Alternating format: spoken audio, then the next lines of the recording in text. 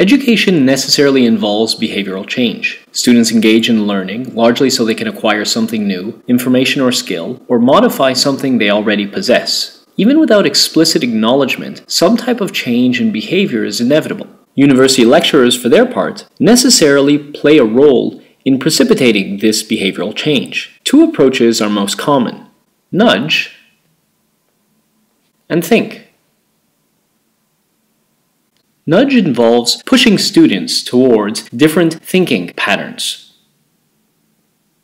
Objectives are identified and courses structured accordingly. Lecturers who apply the nudge strategy will often look to constrain student choices. They do this as they've already predetermined the objectives and align these with both assessment measures and lecture format. Choice could prove defiant, as students may not understand the objectives, or they may simply reject them. Underpinning nudge is cognitive psychology. A key belief in cognitive psychology is that individuals may be rational decision makers, but this does not prevent them from being vulnerable to habits, past experiences, emotions, ignorance, and even laziness. For these reasons, teachers should expect students to make wrong choices and should thus limit their opportunity to err.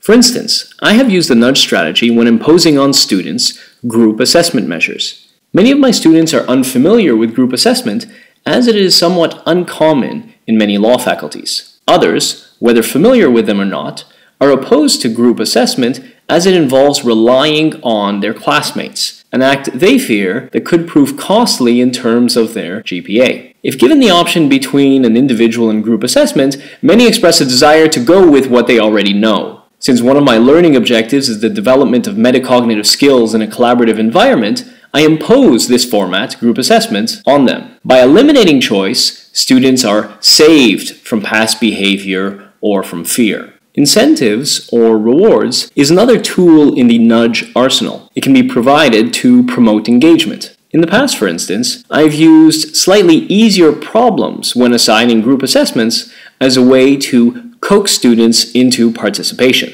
A final important component when nudging is the provision of information. Copious information is provided at the outset to help placate anxiety, just as copious feedback is provided after the fact to ensure reflection on the implications of their actions. To date, the majority of students have expressed their enjoyment of the group assessment measures. They have also admitted, however, that given the choice, they would have opted for an individual assessment. And tellingly, if given the choice in the future, they are likely to still opt for the individual assessment. Hence, if they enjoyed the experience, I encourage them to mention this to other lecturers to encourage the spread or the institutionalization of assessment measures outside the norm of memorization and mirroring. All four strategies, eliminating choice, developing incentives, providing feedback, and promoting institutionalization, contribute to the nudge model of behavioral change. The second strategy is called think. Think focuses not simply on outcome, but also on the process underpinning the decision-making.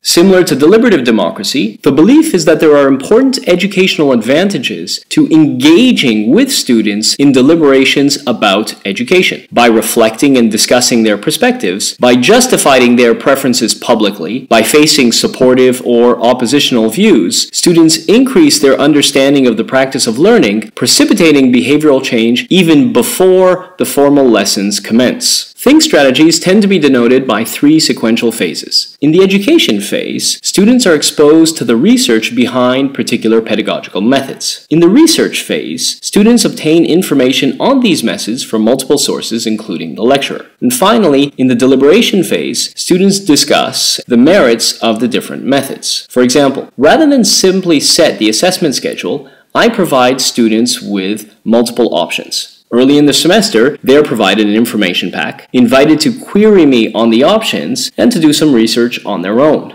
Next, they are broken into small groups in which they discuss their preferences. Once these 3 phases are completed, they must make a decision as to which assessment measures they prefer. To reiterate, the implication of the think model is that free and equal public deliberation is both inherently educational and inherently communitarian. Educational because of the exposure to divergent views, and communitarian because public debate tends to constrain self-interest and encourage reflection on the public good. David Miller has described this as the moralizing effect of public deliberation. John Smith and Stoker go into more detail, asserting that public deliberation tends to eliminate irrational preferences based on false empirical beliefs, morally repugnant preferences that no one is willing to advance in the public arena, and narrowly self-interested preferences. In this way, opinions that are raw and self-centered can be transformed into opinions that are refined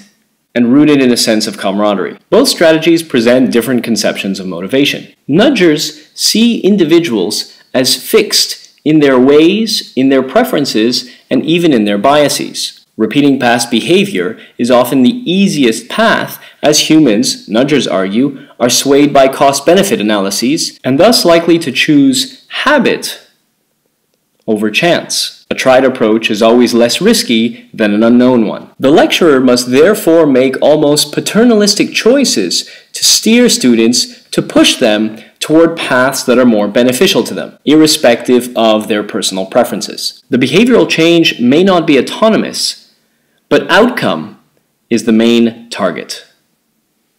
There are clear strengths to the nudge model. It's low cost, easily implemented, and sensitive to the reward-punishment narrative that many people learn as children. Weaknesses, however, are also fairly obvious. First, there is little indication that the change will be long-lasting. Second, nudging may work for minor issues, but fundamental change is near impossible to impose top-down. And finally, the outcomes, since we're targeting minor issues, are necessarily modest. Thinkers see motivation rather differently. They do not agree with the claim about fixed preferences, seeing preferences as malleable under the right conditions. By creating a supportive democratic framework, one that encourages listening and reasoned argumentation between participants, reflection is made inevitable and the likelihood of a reassessment of preferences high. An important implication of the think view of the world is that an individual can detach themselves from daily life. They can consider a controversial topic not from a self-interested perspective, but as a member of a wider community. Thinkers believe that people yearn for information and involvement, they simply require opportunity.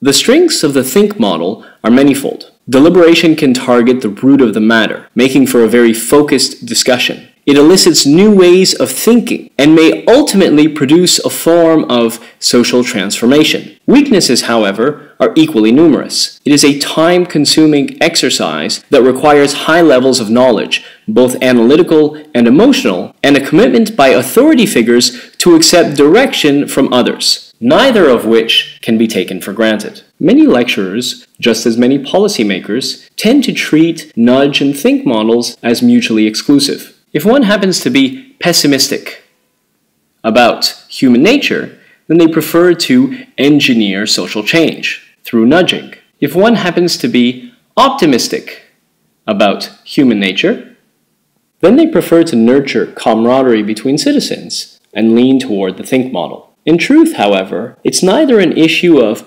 pessimism or optimism, but of strategy. Whether promoting learning or trying to change public policy, actors would be well served to make use of both models. There are times to push, just as there are times to deliberate. Or, as stated by John Smith and Stoker, to be a successful practitioner of nudge, it appears one might need to understand what makes deliberation work. To be an effective practitioner of think, one may need to understand the dynamics of nudge.